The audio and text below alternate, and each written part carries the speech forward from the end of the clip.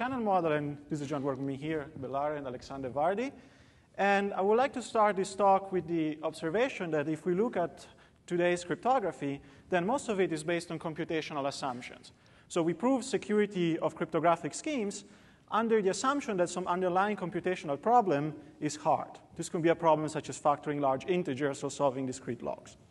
But today I want to do something different. I want to talk about basing cryptography on physical assumptions. And in particular, the physical assumption that we are going to consider is the availability of a communication channel which is subject to noise. And this noise might come, for example, from interference or from some other physical phenomenon that we want to exploit. And basing cryptography on noisy channels is actually something very old within our community. There's been some work in the 80s started by Crepeau and Killian on designing protocols for bit commitments and oblivious transfers based on noisy channels. But today, I want to go back to an even older and more basic setting, which was considered within the information theory and coding community in the 70s, which is Winer's Wiretap channel model.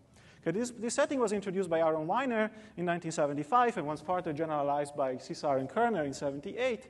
And the task that we are considering here is the basic task of message encryption. And we consider message encryption in a simple setting where we have a sender that encrypts a message, possibly using randomization, into a ciphertext C, and then the ciphertext C is sent through a channel to a receiver who obtains a noisy ciphertext C prime and then tries to decrypt it into a message M prime. But also we have a wiretapper on the line that receives a noisy version of the ciphertext through another channel, CHA. Okay? And our goals are, as usual, message privacy. So ZM, what the adversary gets, should not reveal any information about the message M. And additionally, we want correctness, so decryption should be correct with high probability. And the only assumption that we make in this setting, this is the most important point, is that the channel to the adversary is in some well-defined mathematical way noisier than the channel to the receiver. In particular, there are no keys, so encryption is completely keyless. And security is going to be information theoretic. So we don't want to make any computational assumptions. And in this line of work, and also in this talk, there's usually an additional goal that we want to achieve, which is that we want our encryption scheme to be as space efficient as possible, in a sense that what we call the rate, which is the ratio between the ciphertext length and the message length, should be as large as possible. Okay. So in particular, for the purpose of this talk, when I say channel and I talk about a noisy channel, I want you to think about something very simple. Our results are more general.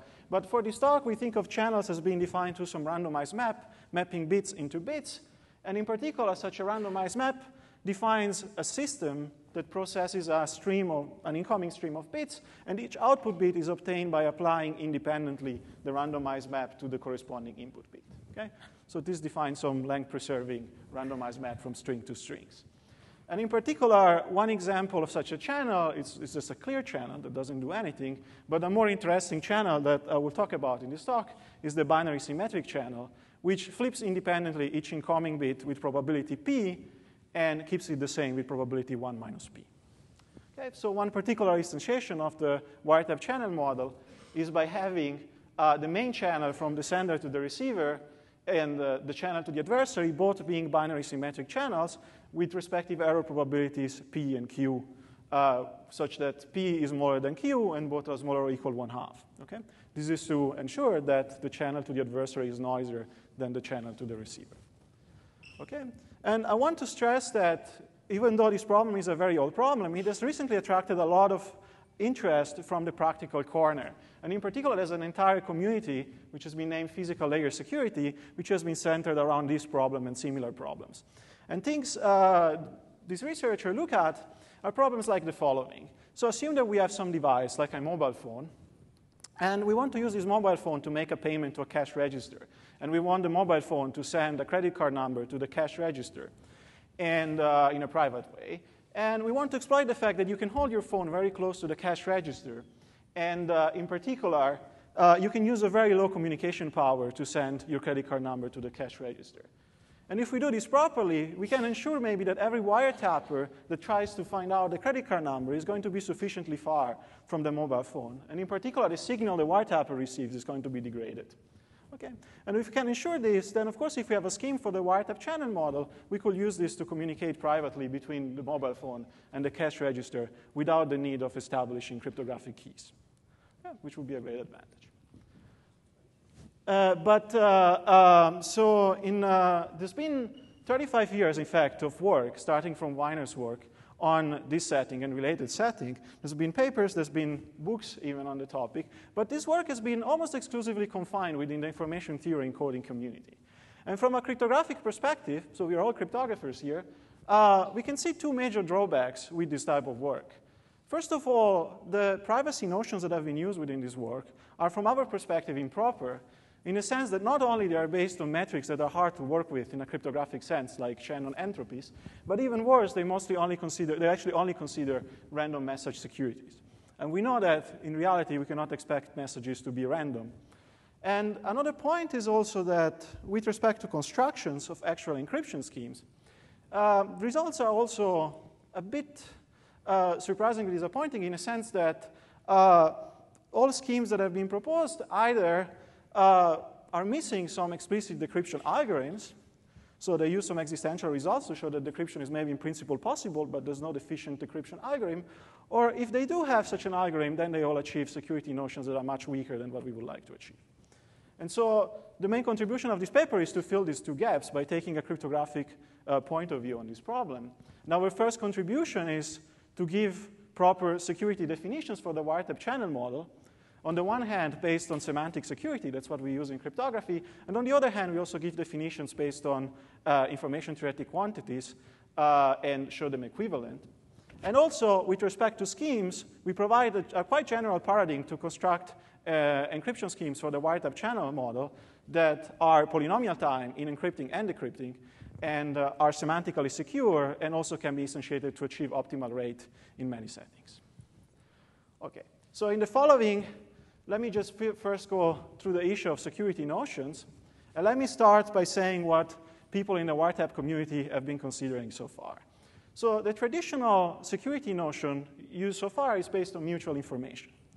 Okay, so mutual information between the message sent by the sender and the noisy ciphertext Z of M received by the wiretapper. And mutual information is defined as usually in terms of the difference between the entropy of the message and the conditional entropy of the message given the noisy ciphertext, where entropies here are in the sense of Shannon entropies. It doesn't matter if you don't remember the definition, just think of this as a measure of uncertainty over the outcome of a random variable. Now, in particular, the usual requirement that you find in the literature is that if we look at this mutual information for a random message M, which is uniformly distributed, then it is required to be negligible or very small. Ideally, we would like even to be 0, but that we cannot achieve. Okay. And now, of course, as cryptographer, the first things that captures our attention is the fact, why does the message need to be uniformly distributed?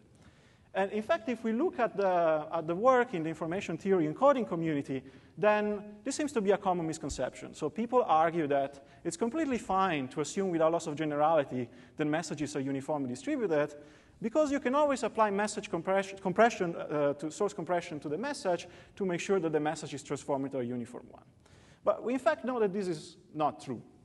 So for this to be true, we will need a compression algorithm that takes a message with an unknown arbitrary distribution. It could be really any distribution, doesn't know this distribution, and transforms it into a uniform one.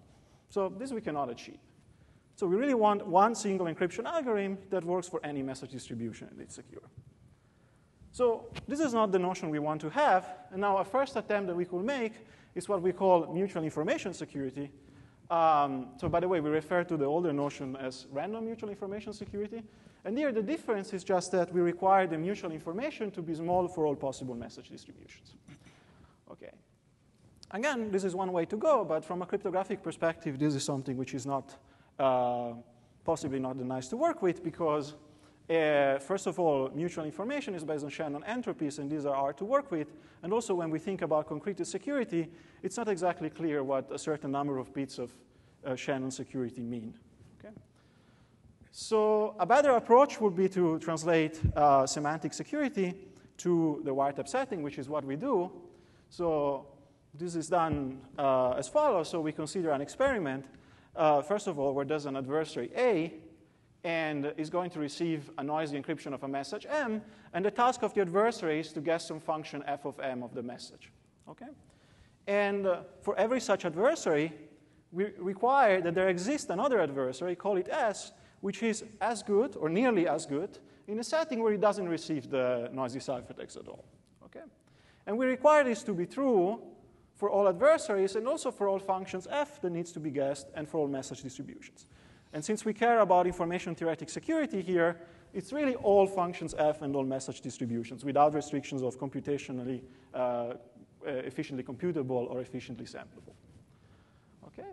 And a slightly easier way to define security is another approach is to consider what we call distinguishing security.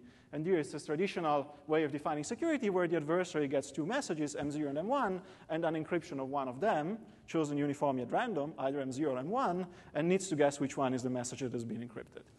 And we require that the adversary must not be able to guess which one was encrypted with probability much larger than 1/2. Okay? And this turns out actually to be equivalent to this turns out to be equivalent to requiring that the statistical distance between any two encryptions of any two messages, any two noisy encryption is negligible. Okay? So these are two different ways to define security in a more in the cryptographic way. And our main result here is to show that, in fact, all of these three new ways of defining security turn out to be equivalent.